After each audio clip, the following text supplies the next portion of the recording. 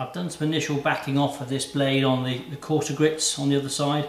I'm now going to come onto my 15 micron and my 9 and work my way down through here. A little bit of the honing fluid on that surface again. Just move them around a little bit. And see if we can polish up this back. This 15 micron is pretty fine, so it won't cut this incredibly quickly. It's quite a wide blade. This is the 4.5, so it's 2 3/8 of an inch wide.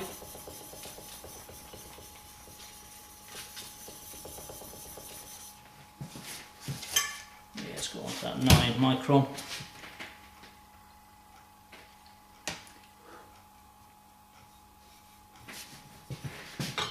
So if we get that blade a little bit flatter again.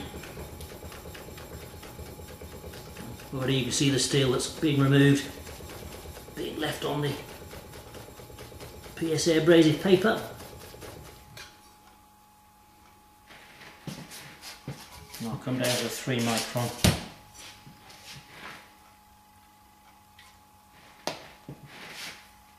This really is pretty fine.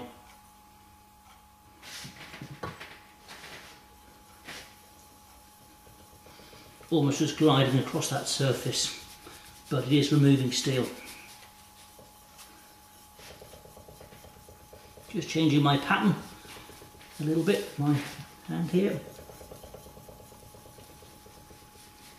In the back of that blade, it's probably quite well prepared.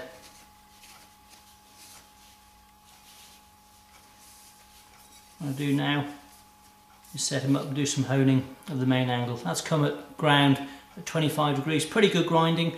I generally tend to actually re-grind all my blades when they're new on the tool mech before I come on to a scary sharp. I would have a go with that one.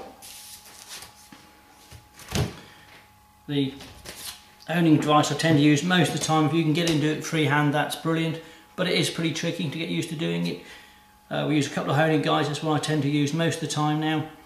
I've got him set up at 30 degrees on this yellow scale. I turn him upside down.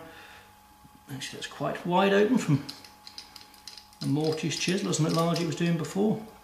Wind that clamp bar down, put him in here carefully up against this registration on the left or the right hand side. Tighten that bar down. Just slipped a little bit in my hand there. Get in there nice and square if we can. Get that one tightened down. Remove this off the front here. I've got this set basically so there's a turn button on the side. That's set at the moment at 12 o'clock. I'll have a go with this 15 micron. I may need to go to a coarser one because this is my first initial grinding, but we'll see how we go with honing. I may need to turn over for a coarser one. This also has got a cambered roller on it. I tend to use a cambered roller for my plain irons. This has become ground flat. Otherwise, if I was to put this on my tool mech, and we should be able to do forwards and backwards motions on this. If you're using the traditional lapping films, they're a little bit finer. If you go forwards and backwards, you may cut into it with your forward stroke. I'm just doing a bit of a rocking motion left to right. Put some of this back down here with my thumb. And you may see I'm putting a bit of left hand motion, a bit on the centre, a bit on the right hand side. You might see the way the oil is moving across here. Just see if I can feel a wire edge, which I can across all of them. If I turn this button actually to pull it out, turn it around to 3 o'clock, it's lifted that by about a degree. And I'll do a finer finish on this 9 micron. Backwards and forwards again. Just a couple of strokes. And I'll turn it to 6 o'clock, it's lifted it again just fractionally. And I'm going to work on this 3 micron. For this one it's quite fine. I'm just going to do a backward stroke. I'm really just now polishing the very tip. The left hand side, I wouldn't tend to go backwards and forwards on this. You can do it, sometimes you get away with it. But this time I probably won't because it's a fresh blade. There's quite a bit of heavy swarf on the back of this. And I think we might find we end up actually cutting into the very fine abrasive.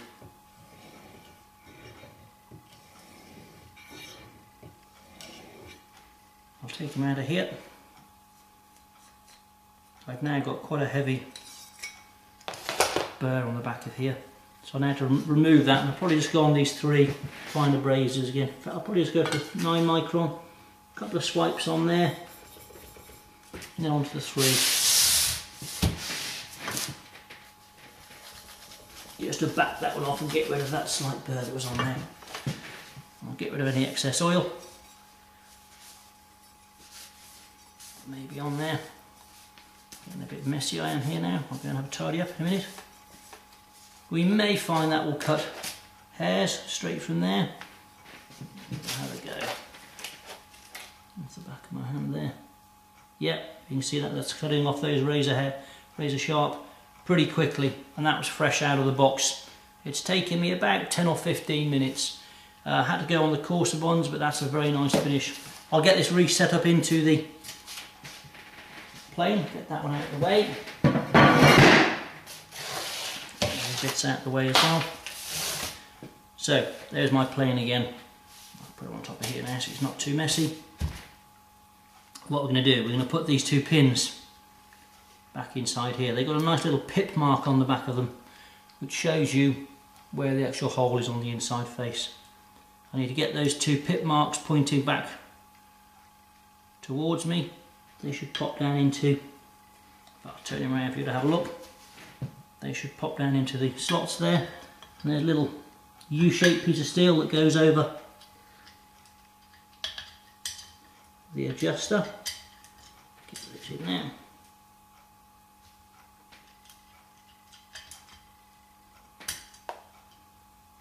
Turn around, get my screwdriver, and I can just start to retighten these ones back down again.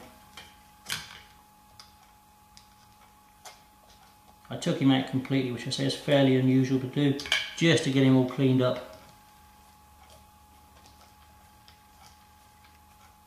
That's back in there. What I'll do now, reassemble the blade with the chip breaker on there. That's probably come with a very good finish on the back of there. I'm going to put him onto my main blade, put him on at 90 degrees, draw him up the blade, spin him round. I don't do him just fractionally underneath my finger, and push him back down. Get him as close as you can to that edge of the blade. I'd say about 1/4 to 1/2 mil. Get him so he's nice and parallel up the edge here. Just flip him over, pinch him with your fingers and tighten that one down. I'd probably do with a larger cabinet screwdriver, but that is going to be okay. I'm going to pop this now back inside the frog.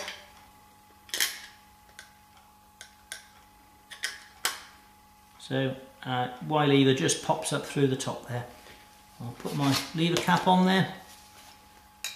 First time we've ever set this one up. Just make sure everything's nice and central. Pop that one down. That feels about the right kind of pressure. If the pressure's not quite right, undo him. Reset this screw with your screwdriver. Once that's set up, you really shouldn't ever need to do that again. You shouldn't be using that on a daily basis. Bring that back, closed again. Let's turn him over. The mouth at the moment is a little bit open for trying to do some fine work. So what I would do, if I'll turn him around so you can see again, undo these 2 outside screws, just probably a bit of a turn. What I can do now is do the centre screw up, and that will bring my blade forward to close that mouth down. That looks pretty good. Tighten these 2 up again. I'll turn it around so I can see them a bit more myself.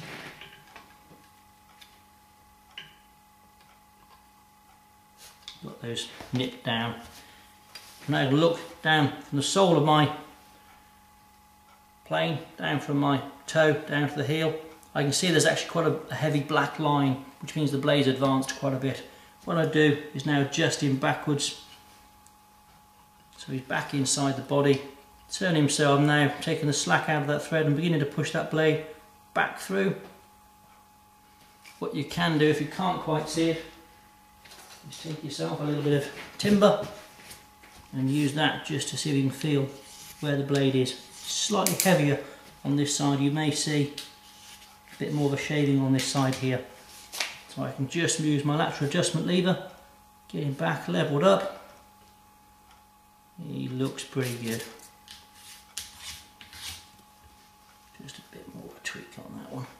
Move that one out of the way for the moment and see if we can plane a little bit of timber.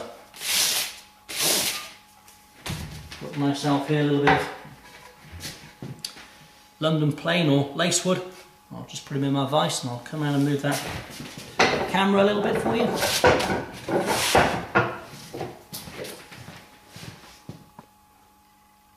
Let's see how we can plane that piece down. Also I might put on the sole of that, I haven't really cleaned this up very much. Bit of camera wax just to help it flow, and we'll see what that blade's going to be cutting like. Pretty heavy cut at the moment, so what I'll do, I'll widen that blade back in, start to just wind it back out again. Just tweaking it as I go with my finger, just moving him down. A little bit more. Nice, heavy, solid plane. Really feels nice and flat on the timber there. A little bit more wax on there. That plane, like any new plane, is going to take a little bit of time to get worn in.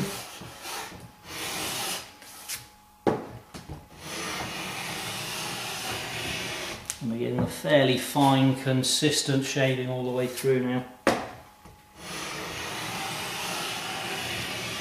All the way through that, and you can probably see, through the fibres. So we're probably, I don't know, a 20th of a mil, something like that. Pretty fine indeed.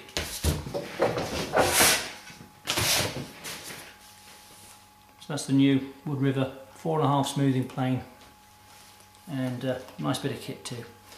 Available from us here at Woodworkers Workshop in the UK.